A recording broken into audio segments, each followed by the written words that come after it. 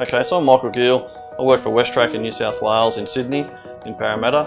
I'm currently their project manager, but I've also been the operations manager in Sydney and Parramatta and in some of the Western regional branches.